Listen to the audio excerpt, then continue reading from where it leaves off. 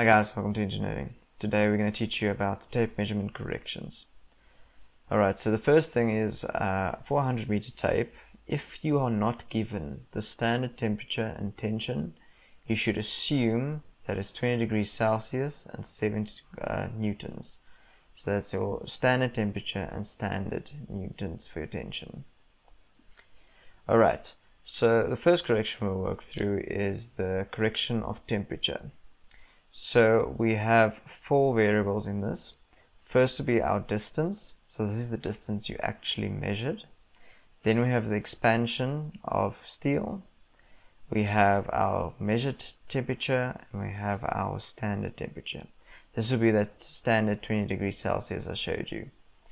Alright, so in your calculation, usually you would get this and this from site, while the other two will be given to you either through your standard your description on your tape or otherwise stated.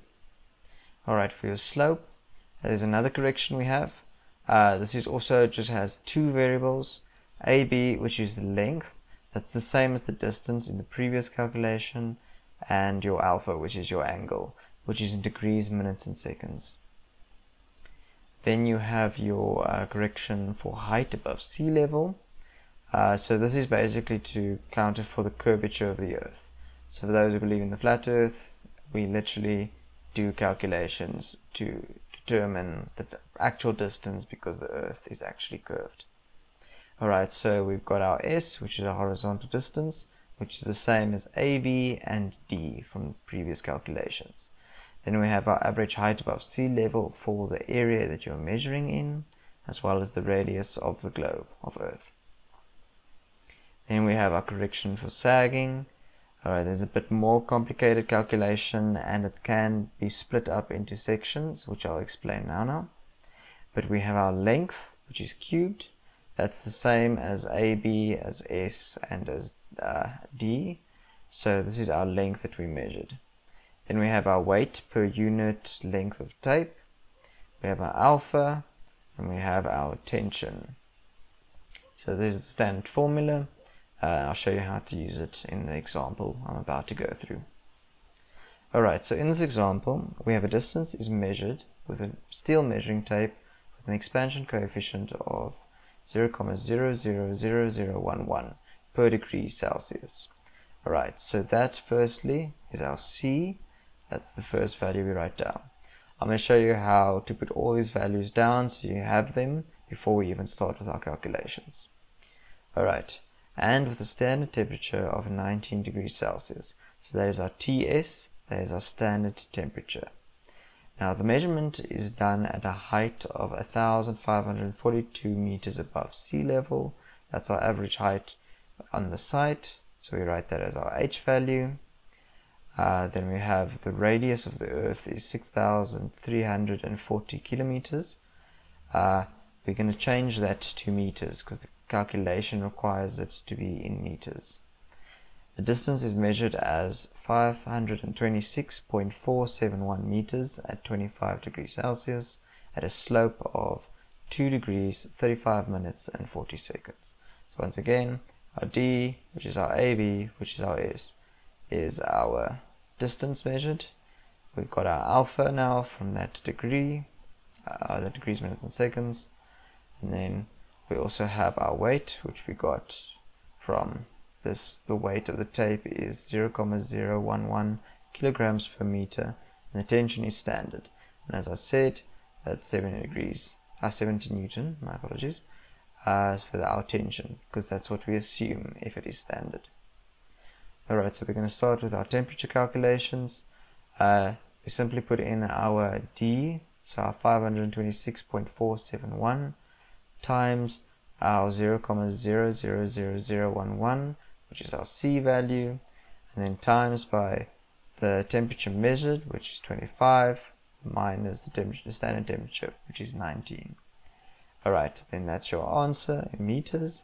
We save that value either in the calculator or in the Excel sheet, whatever you were using. For our slope, we have AB, which is again the same, that 526, and then 1 minus our degrees, minutes and seconds. You save that value into your calculator. Our standard height above sea level. We're going to have our distance once again with our height above sea level, the h, divided by our radius of the Earth, which is converted into meters. Alright, now for the sag calculations, we have to make sure about two things. First of all, if we go back to the description of what happened on the survey, we need to see the 100-meter tape is, that's how long our tape is. So what that means is that this 526.471 meters had to be measured at a minimum of 6 times, meaning the first 5 times would be 100 meters each. So we'll have 100-meter sections, as that's the longest measurement we can take per stretch. And then after those 5 times, we've measured 500 meters. Then the last section will be the 26.471.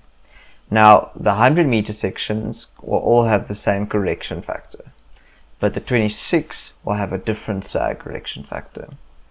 So, also, one thing we have to notice is that the tape is supported by a person every 25 meters. So if we go back, you'll see first of all we're going to do a calculation for the 100 meters, then we're going to do a calculation for the 26.47 meters. And when it comes to our n value, what we have to do is we have to say this number of people, so in this case it's it's one person per 25 meters. So that means there's someone at 0, 25, 50, 75 and 100 meters. So that means there are 5 people. Minus 1 gives us 4. So those are the amount of bays, the amount of loops, or let me say curves, between each person. So in that case, when there are 5 people holding, there will be 4 bays. By the 26 meters, there will be someone by the 1 meter, the 25 meter, and then someone has to hold the last section of the 26 or the 1.471 meters. So what we'll do with that section is you would actually have the people distributed evenly between that 26 meters. So it will be someone standing on the one side, in the middle, and on the other side, because you can't have 2 people handling a 25-meter section. Alright, so for the first calculation, we'll have the 100 meters, the W, which was given to us, the angle, which was given to us, or that we calculated at the slope on the site, and then we'll have our tension, which is 70 newtons divided by 9,81 to convert it to kilograms. The reason we do that is because our W is in kilograms, so the T and the W have to be in the same units. And then N, as I explained, and we'll get the sag for one 100-meter section. We can times that by 5 because it'll have the same sag for each section. So that means we can take the total amount of error and add them together. Then for the 26.471, it's the exact same, except that the distance is different and our n will be different because there are 3 people in that section. And for that, we'll also get this value, and then we add them together to get our total sag correction. In the end, we have to take our distance, which is the 526.471. We add our correction of temperature minus the slope minus the correction of height of sea level, and then also minus our sag, and we'll get a total corrected distance, and that is our answer rounded off to the 3rd decimal. Thank you very much. I hope this video helped you quite a bit. See you in the next video.